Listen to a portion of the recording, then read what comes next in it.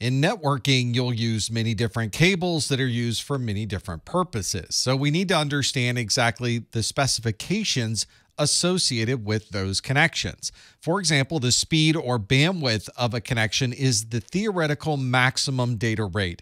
It is 100% of the data that we would be able to put through that particular connection at any particular time. On the networking side, we tend to measure this in bits per second. So if you look at an Ethernet cable, it might be a 100 megabit per second Ethernet cable or a gigabit per second Ethernet cable. You can think of this speed or bandwidth as the total size of the pipe that we would put data through.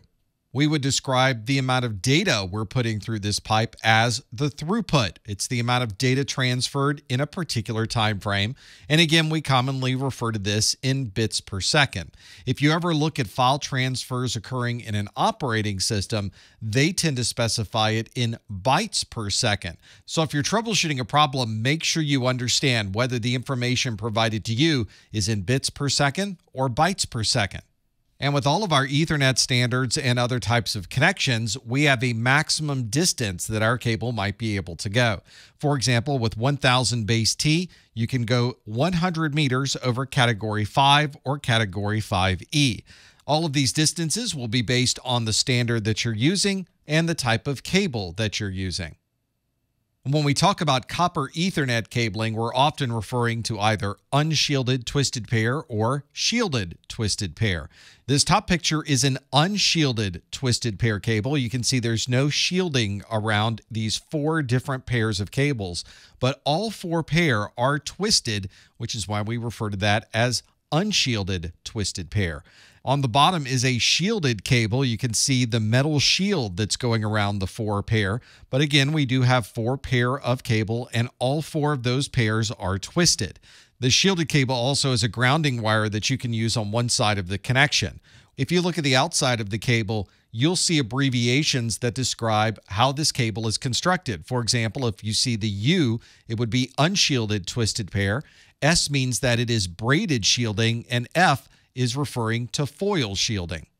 We usually will write this as the overall cable, a slash, the individual pairs, and then twisted pair.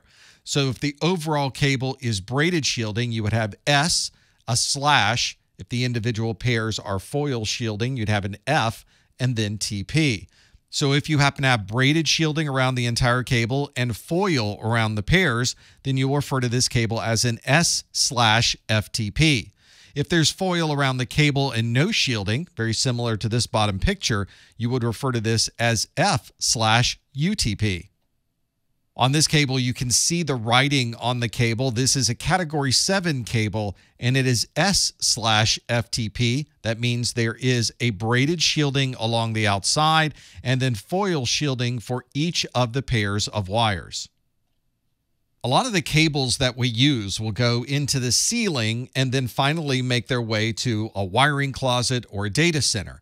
The type of cable we put into the ceiling will differ depending on what else might be in that ceiling area. For that reason, it's important to know whether the ceiling has a plenum or does not have a plenum.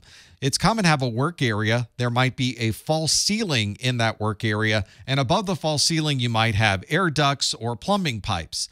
In this example, we have an air supply that is being brought in through ducts, and then we have an air return that is also being provided through ducts. In this example, your return air is through an air duct, and so it's not shared with any other part of the infrastructure above that ceiling. This means that if we have a fire in this building, our network cables that are in this non-circulating airspace above the false ceiling would not be mixing with any of the oxygen available in the forced air supply or the forced air return. If there is a plenum, then there is a shared airspace for all these different components. You might have a forced air supply that's coming out of vents, but notice that the forced air return goes into a general area where you might have pipes, your network cables, and other infrastructure components. If there is a fire, you would have an oxygen source that would be in the same airspace as your network cables, and so there would be a special type of network cable designed for a plenum area. The concern is that if the network cable catches on fire in a plenum area, then smoke and toxic fumes could be sent to other parts of the building. This means that if we're running a network cable in this plenum area, we want to use this plenum-rated cable because it will have a minimum amount of smoke and toxic fumes to add to the overall airspace. A traditional network cable has a jacket around the cable that's usually made of PVC or polyvinyl chloride. A fire-rated cable jacket or a plenum-rated cable has a fluorinated ethylene polymer, FEP, or a low-smoke polyvinyl chloride, PVC. These are designed for the plenum, and if you get a plenum-rated cable, it will be one with FEP or the low-smoke PVC. Unfortunately, you might find that the fire-resistant materials in this plenum-rated cable make it not as flexible as a non-plenum-rated cable. So it's important to plan for that limited bend radius when you're designing where you're going to put your cables. We often see plenum-rated cable used in the plenum and occasionally in risers between floors. This limits the smoke that would be in the plenum on one floor, and it would limit the ability of the fire to be able to spread to other floors through your network cable. If you look through the bag of any network administrator, they're not only going to have Ethernet cables with them, they're also going to have console cables with them. These console cables are usually serial cables, and there are many different connectors that you would use on these serial cables. Some of the most common are DB9 and DB25 connections. The D is referring to this type of connector. It looks like the letter D, and the number that's at the end refers to the number of pins that are available on that connector. We commonly send RS-232 signals across these DB9 or DB25 connectors. It's a very standardized serial type of connection, and it's been around since 1969. In the past, we've used these RS-232 connections for modems, printer connections, mice, and almost anything else we were plugging into our computers. These days, if you see a DB9 or DB25 connection on a switch or router, it's commonly used as a management or configuration port. With some older equipment, especially Cisco networking equipment, you may find that instead of using a serial connection, you're using a rollover cable. You might refer to this as a Cisco console cable or a Yoast cable. This is a standard that allows us to use an RJ45 connection to be able to manage the switch or router connections on a management port. This is often used in conjunction with a serial port connector that might be on a laptop or a desktop computer. On the switch or router itself is a console connection with an RJ45 link, and if you see that, it's very possible that you're using a rollover cable. In some situations, you may find it easier to plug into a router's Ethernet connection instead of using a serial port or a management port. In those examples, you're going to need a crossover cable to make the link between your device and the router interface.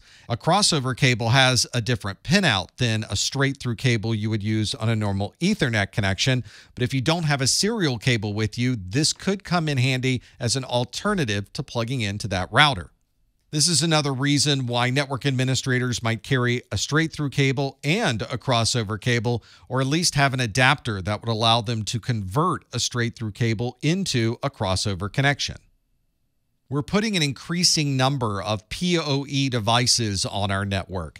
PoE is Power over Ethernet, where the device gets its power source directly from the Ethernet cable.